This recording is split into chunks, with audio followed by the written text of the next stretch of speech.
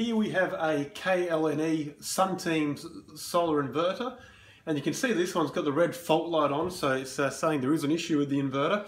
The green run light isn't on, and you can see on the screen there it's saying disconnect grid.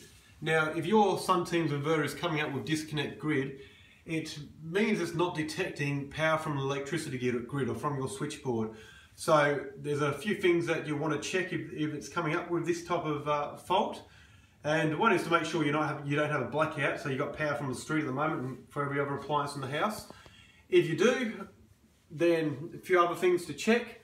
One is the inverter AC isolator, if your system does actually have one.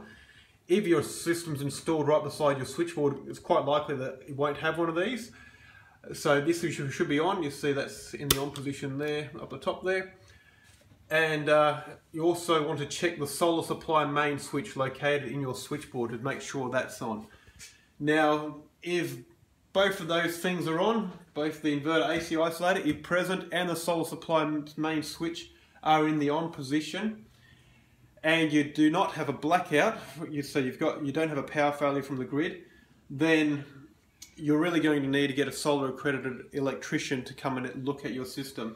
And what the first thing they'd be checking is they'd be pulling off the AC plug here and just checking that you've got 240 volts there, because if you've got 240 volts there, it tells us that it's an internal problem, that it's not detecting the power inside the inverter.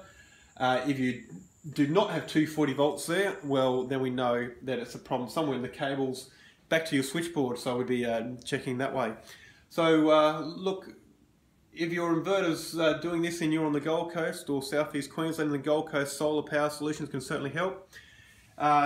Feel free to leave your contact details and we'll get in contact with you and get your solar power system back in operation as soon as possible. Thanks for watching this video.